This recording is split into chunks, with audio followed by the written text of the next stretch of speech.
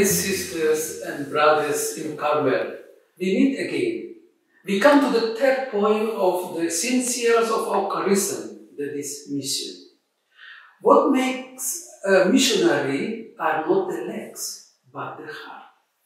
A missionary is a person whose heart burns with love for Christ and zeal for souls, and therefore answer to the call of Jesus: go, teach, and baptize. The goal and the motive are the same: save souls by love. Our sister in Carmel, St. Teresa of Jesus, teaches us this beautiful aspect of our Carmelite charism and mission spirituality.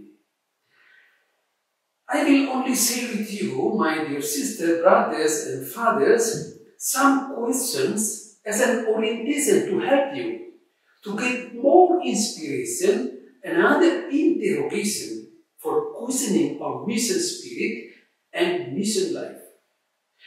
About this important point, we find in this booklet from number 45 to 57. Okay, we come to number 45, Call for Mission. We find in St. Teresa of Jesus a heart that is ready to give herself to God and souls generously. Ask Jesus too, that I may always do His will. I am ready also to die.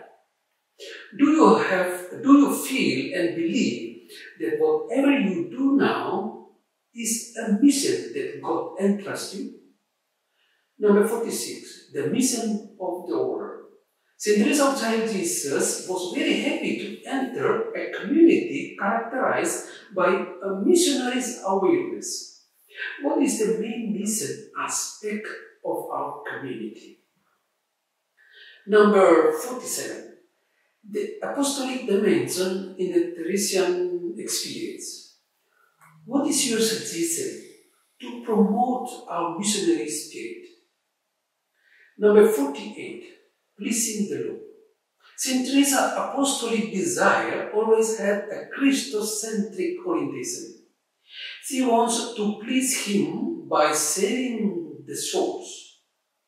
In what way we can please God more and more in our daily ministry? Number 49, a life commitment. St. Teresa of Jesus writes in her manuscript, I would be a missionary not for a few years only, but from the beginning of creation until the consummation of ages. How I use my talents for the goodness of God and for others. Number 50, the apostolic will of prayer. A missionary shares Jesus' mission of rescuing souls. Means might differ: prayer, writing, preaching, penance, etc. Why I believe the power of prayer in apostolic life. Number 51, the multifaceted ecclesial work. Our mission develops through the concrete work that Christ and the Church needs in every time and place. What is your concrete suggestion to develop the mission of our community? Number 52, Ministry of Spirituality. St. Teresa of Jesus wants to spend her heaven doing good on earth. The goal and motive of our spiritual ministry is, as St. Teresa teaches us, to love, to be loved, and to return to the earth to make love loved. Do I have the spirit of spiritual ministry in my everyday ministry? 53. The mission objectives. The mission is accomplished not so much by the matter of what we do, but by who we are. It is essentially a matter of being rather than doing. Are our pastoral activities in line with our community life? Number 54. Attentive to today's word. Our presence as a Carmelite can also be significant in areas relevant to today's, such as the pastoral care of the youth and the family, ecumenical and interreligious dialogue, the struggle for justice and peace, and ecological commitment. Among points mentioned, which is suitable for the community's apostolate. 55. Community discernment on mission. Our Carmelite spirituality is very Christocentric. Everything we have comes from Christ. Jesus is everything. We all can only collaborate with Him. Do you have a best way to involve in pastoral activities as community?